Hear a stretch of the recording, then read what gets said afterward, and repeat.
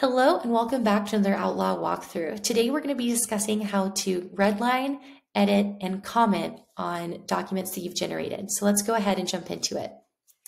First things first, you'll notice that we are working out of our file line. So we are using FVDA to generate this document. Now that we've opened it, we can control this and do a split screen because we are in FileVine. And you can see here that also we are currently in the review phase. We do have a couple of signature blocks here. So any edits I need to make to this document, I need to make before I share this out with my signing parties. Once I share this out with my signing parties, I'm not going to be able to edit or comment or redline on any of this because that's considered an edit and you can't do so once a party has signed. So let's go ahead, and now that we've kind of set that aside, let's go ahead and jump in on how to actually edit and redline and comment once you've generated a document. So you can see here as I'm just dragging my cursor over these are different paragraphs that I can actually click into and edit. So let's just say at the top that maybe for some reason, my client's name was incorrect. This is obviously a FileVine connected code, so it's going to be pulling in this project client up here.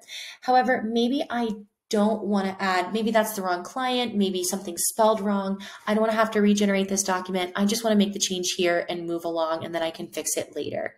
So you have a couple of options of what you can do. The first one would be you can redline. Maybe I want to make a note instead of maybe the client's name isn't spelled wrong. Maybe I just want to say, present this in a different way. Maybe I want to include their middle name or something like that. So if I wanted to do that and I have redlining turned on here, it's auto turned on when you click into a paragraph. So I can just go ahead and hit backspace. And then I can just make, like a comment like, replace this field, and then hit save.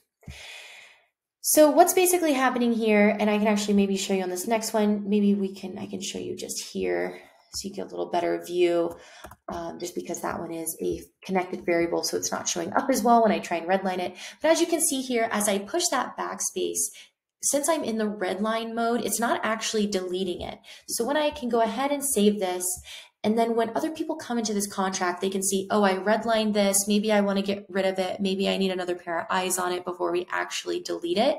So that's kind of how we can use the redlining. And some, depending on the permissions of each user for this contract, some people are only going to be able to redline.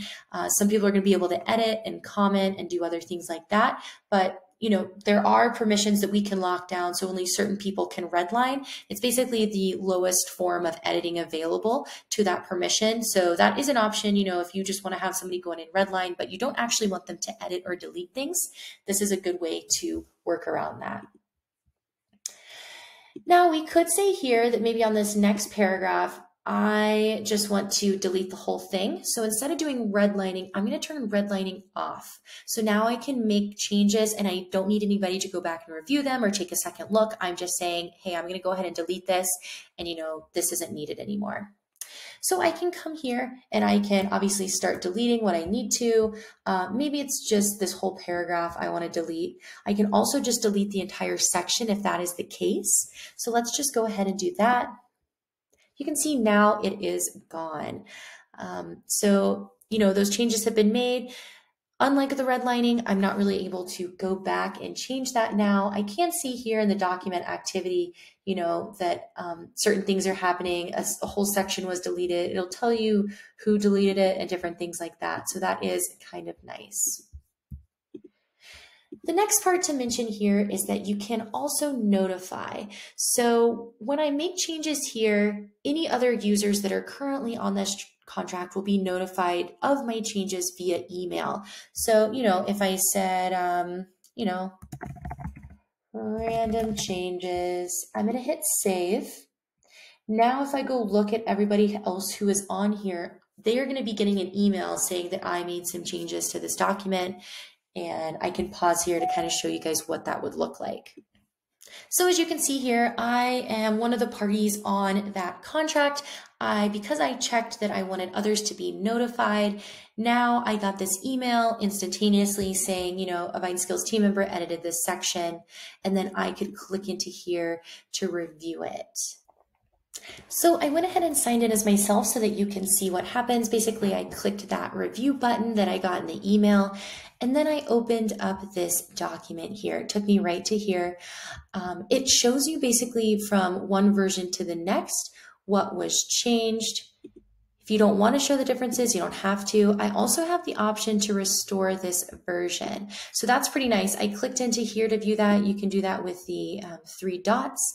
And basically when I clicked into this little paragraph was kind of bolded, kind of standing out from the rest, meaning that this is the section that was edited and to review it. So that's kind of what it looks like when you request somebody to be notified and then they click into the notification changes there. So we have covered the red line, the notify, deleting a section, editing information that's in here. You know, at any point you can just kind of cursor in and then start typing more options there. That's because I had on red line, but if you take this off, you know, you can start typing whatever you want in there.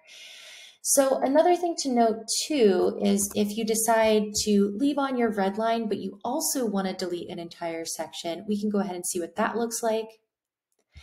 Now you can see that this section has been marked for deletion, but it didn't actually delete. And the nice thing is when you kind of click onto this, I can either confirm or I can restore this section, which is pretty cool. As long as you have that red line kept on, you can do that versus, you know, when you don't and you just click delete, it is gone. So it's always kind of nice to leave red line on, especially if you aren't sure, just because you can always go back and restore those changes. Kind of the last thing to note here, you can kind of see it hovering over here, is how you can actually comment on specific paragraphs. So you would want to find the paragraph that you want to comment on, and then you can start adding your comments. Maybe, you know, this, if applicable, we might want to send a question to somebody, you know, and I think I have my cap locks on. Do we need this section? I can comment on here, and now you can see as soon as I comment, this will stay blue and kind of highlighted, kind of alerting you to that. So that is pretty nice, and then you can also get those as notifications. So I'm back in my inbox now and just kind of show you what that notification looks like. It's pretty much instantaneous as you can see here. And then it's going to be whoever is making that comment. Right now I'm signed in as the Vine Skills team, just a generic email. And it's asking, you know, do we need this section? So if I was signed in as me, I could then just click on this review button. It's going to take me to that contract and I can review this comment and comment back on it. So that is pretty cool there. Oops. Let's just jump into here. So, you know, I can do the same. I can continue commenting on things, and then I can now sign in as myself just so that you can see how that comment thread back and forth goes. So I have signed in as myself up here, and then I clicked on that button in my email. It took me here. So now I can say, oh, do we need this section? I can say, you know, no, we don't. I can comment on there. And then I can also either clear or resolve this. If I clear this, that's going to delete all the comments and automatically resolve. If I resolve it, we're still going to have the comments. The nice thing is this actually isn't going to show up on your final contract. This is just kind of something that you can note on the back end as, you know, different changes and kind of versions that have happened within the document there. So I can kind of show you what that looks like as the, you know, my other comment comes in. I can also edit this, you know, if we need to. But let me just kind of show you guys what that looks like coming in as an email. So I just wanted to show you how those different notifications would come in via email and kind of what they look like. So the first one is when I commented back, I just commented back, no, we don't. It comes in very much the same as our other notifications. Once I click on this and I'm signed in as the right profile, I would be able to go back and see in the document those changes being made. I can also click into here.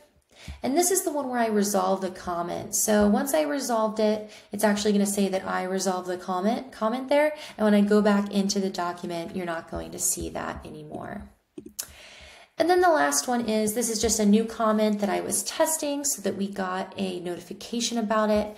And I also cleared that one out. So when I click back into our document, you'll see that there is no longer, you know, any comment thread that's going to show up on the final document.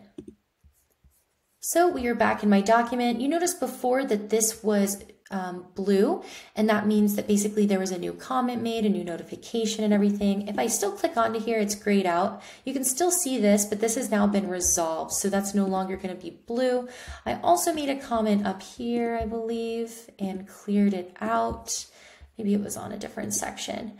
But basically that has been cleared out. So when I download this document to view it, you can see here we were commenting on this section here. There's actually no comments made to the side, so nobody else on this contract, once it's finalized and sent and all of your comments are made, nobody's actually going to see that. And that's kind of the benefit of working out of this section and just commenting directly on the Outlaw interface instead of sending email chains back and forth. Things get lost, things get missed. This keeps everything in one document, easy to edit, easy to track, and kind of continue like that. Just a couple things to note with the commenting, that basically anytime anybody comments on here, anybody else that this document is shared with, that is over here in the contract tab, they will be getting a notification. So it's not just one person on the contract, it's going to be everyone. So just be mindful of that as you're commenting. It's usually not a big deal, but sometimes if you're making changes before you want your client to see them, you don't want to necessarily add them in right away. Of course, if there's a different workflow, maybe if you're working on like a demand AI sector or something like that, you'd want your client, since it is a client-facing service, to see those comments going back and forth and being made. Something else to note here is that anybody's able to comment, and when a comment is made, anybody can then resolve it. So it's not tied to just specific permissions or anything like that. Anybody can resolve a comment by opening the comment thread and clicking resolve there. And like I had already demonstrated before over here on our final export, is that a comment thread is not part of the final legal document, and it does disappear as the comment is marked resolved. However, there is a conversation, record of the conversation maintained. So, if you come back here and we can take a look, you can see, if we click into comments, we can view different items here and basically just different events and activity that happened within this contract. So, that is kind of, you can still view that and know that changes were made, but it's not necessarily going to show up on your final contract. So I hope this is helpful.